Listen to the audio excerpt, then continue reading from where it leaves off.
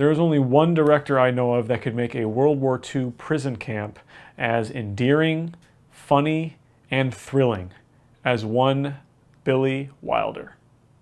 Being my favorite film of all time, Stalag 17 inspired me to become a filmmaker and a cinematographer, which led me to making my first directed feature film, Hell is a Timeshare in Florida. Whoa, deep cut. I have never heard of this film, but I'll be sure to check it out. And you should be sure to check out Hell is a Timeshare in Florida. I promise you, you will be impressed by the directorial decisions made here.